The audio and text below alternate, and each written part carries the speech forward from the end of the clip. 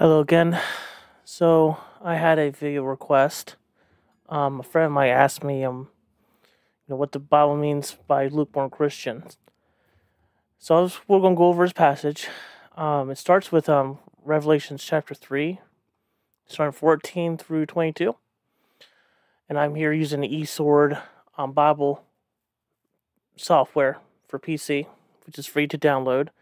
Excellent software. I recommend using it for your personal Bible study. So first thing to do when we come to reading a Bible passage, we gotta know who's the audience being addressed and what's the context of the passage. So here in this subheading, this is Jesus talking to the church of Laodicea. And let's see what the Lord has said. Let's start with verse 14. And unto the angel of the church of the Laodiceans write, these things saith the Amen, the faithful and true witnesses, the beginning of creation of God. I know thy works, and thou art cold or hot, and I would wert cold or hot. So then thou art lukewarm, neither cold or hot, I'll spew thee out of my mouth. Because thou hast said, I am rich, and increase with goods, and have need of nothing. And knows that thou art wretched, and miserable, and poor, and blind, and naked. I counsel thee to buy me gold tried in fire, that thou may be rich, and white raiment, and thou shalt be clothed, and that the shame of thy nakedness do not appear. Anoint thy eyes with eye salve, and that those may see. As many as I love, I rebuke and chasten. Be zealous therefore and repent. Behold, I stand at the door and knock. If any man hears my voice and open the door, I'll come into him, and I'll sup with him, and he with me. To him that overcometh, I will grant to sit with me in my throne, even as I overcome and sat down with my Father in his throne. He that heareth here, let him hear what the Spirit says to the churches.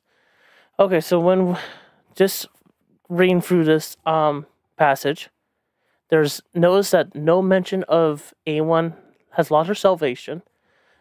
Jesus never said anyone's going, go to hell, or I never knew you. There's no indication of that whatsoever. So Jesus said these people are being lukewarm. This whole passage is actually talking about people who are living a very carnal life. Now, how do we know that these are still saved believers? A good giveaway is here in 19. As many as I love, I rebuke and chasten. So be zealous therefore and repent. So he's talking to the church in Laodicea, whom many of them he loves. He rebuke and chasten, be zealous therefore and repent. So they're being very lukewarm. Right? Now, if we go and just look on the chastening, see if it loads up here. Let's do chastening for example.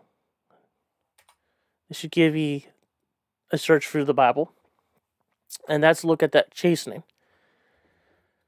Now, Job 5:17, some Old Testament, and we get some New Testament verse here, so we'll take time to read it. Behold, happy is a man who God correcteth, therefore despise not the chastening of the Almighty. All right, my son, this is the Proverbs, despise not chastening of the Lord, neither be weary of his correction. So already, we get more context from this other verses about what this chastening or chastisement mean. That also can mean discipline. It just means God will correct those who are his children. And here, Hebrews 12:5 says there, have you forgotten the exhortation which speaketh unto you as unto children? My son, despise not the chastening of the Lord, nor faint when those are rebuked of him. So, here what the Lord is saying is these people are being lukewarm. They could be, very worldly. They're not, on fire for God. But he never said that they're not his children. He never said they're not his kids. And the phrase here in 19, pull this down for a second. As many I love, I rebuke and chasten. So this is indicating that these are still God's children. And what it means is when a believer doesn't choose to obey God, God will chastise them. He will correct them. He will rebuke them for their sin and wickedness. He never one indication this whole passage talks about the loss of salvation. Right? And if anything to spew out of my mouth, where's that? 16, either hot or cold, it's the Lord's using an analogy. Like, have you ever drank like a cold cup of coffee? It's not really good, right? It tastes disgusting. Well, the Lord uses this as an analogy for people who are not living with Him, right? And this could be also referring to as the disfellowship of the Lord. But they're still saved, they're still God's children. Notice not either one of those verses, hell's never mentioned. They're never mentioned being dead. They're basically just living in a life of disobedience to the Lord. And we've got more verses, and definitely in Hebrews 7 and 11. Let's read 7. If you endure chastening, God will deal with you as sons. So here you go, right here. So sometimes, to get the proper context, you do need to read to other books of the Bible, right? Now, Revelation is the last book of the Bible. So if you actually read the Bible from the beginning, you already came across Hebrews, and therefore you already got into the context of what Revelation 3:14 through 22, that the Lord's talking about. And he's talking about the chastising or disciplining His children. If you read these books before, you already have gotten that. But a lot of people don't read the Bible in a chronological order. A lot of people just pick a random book to read, and I do not advise anyone to do that. A good book to start reading your Bible is either Gospel of John or Book of Romans. Excellent start to get foundation, especially if you're a new believer. Because Paul even talks about chastisement of the Lord, right? And Paul, if you take time to his letters, he also talks about there's actually been church members in the Church of Corinth, in the Corinthian church, where a member slept with their stepmother, which is a family relative.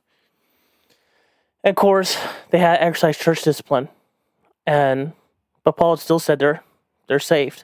And if you want me to do another video on that passage, let me know in the comments. I'm not going to include in this video because I want to try and make it kind of short. So we know already from reading this follows. Okay. Notice it says, if you endure chastening, God will deal with you as sons. And for what son whom has a father chases not? So if God's not chasing you, then that means you're an orphan. That means you're not a Christian. That means you're not saved. Because God will chasten those who are His kids. Right? God will correct you in sin. But you never stop being His child. Here in Hebrews 12:11, now no chastening for the present seems to be joyous, but grievous. Nevertheless, afterward it yielded the peaceful fruit of righteousness unto them, which are exercised thereby. So the point of correction of the Lord, so you may bear the fruit of righteousness. So you may bear fruit. There's another passage in John. It talks about Jesus is the branch, and we are the branches, and the Father prunes the branches so we may bear more fruit. Right? That's to be more in Christ's likeness. But it's nothing to do with salvation. And that's what the Lord does. He'll correct you in your sin. And, of course, repent still means a change of mind. I did a video on this. You just check on my playlist. I have a video either on Calvinism, using believing wrong, or repent of your sins, mental crisis. Those are two videos I did. Provide as resources to what repentance actually means. But I'm not going to do it in this video. Right? And then, behold, as I stand at the door and knock, and you open the door, let him in, I'll sup with him, and he will be with me. So Jesus is saying here, once the church in Laodicea repents, and this is an analogy the Lord's using as restoring fellowship back to the Lord, right? As you open the door into your heart, you let God come restore the fellowship back to Him. If you change your mind, and then go back from living obedience to Christ. So, just because someone's lukewarm does not mean they're not saved. It just means they're living in life of disobedience, and God will, as it says right here in 19, rebuke and chasten. And therefore, a believer should repent. And that's all this passage is really talking about. Again, it's not mentioning salvation whatsoever, but a correction from the Lord. And there's many churches who have not lived a perfect life. Many believers, myself included, have not lived life we should have lived, and we have not been living in complete obedience. That's because we're not saved by living a good life of obedience. We're saved by believing on Jesus. And I'll have a video on that, link in the description of this video, Bible Way to Heaven, verse by verse. You can follow along and get saved today. So anything else? And of course, I want to just point out to Romans 3:17, thou sayest, I am rich, increased with goods, and need of nothing. That can easily happen. I think there's a Proverbs on that. Maybe I can find it, and maybe might just give it a video. Where it says, give me neither riches or poverty. Right? So they not blaspheme the name of the Lord. So this church apparently has been very blessed by the Lord. They said they're rich, they're increased with good. A lot of Americanized Christianity today is like this Laodicean church, right? America is very prosperous and in need of nothing. Basically saying they don't need God now that they're being very prosperous. Look what the Lord says: thou not though that are wretched, miserable, poor, and blind, and naked.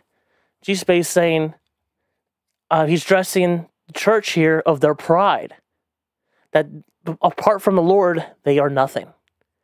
And that, I'm sure if you're watching this, you can relate to many churches, at least here in America, where I'm from, where Christians are just very proud people, very prideful and arrogant.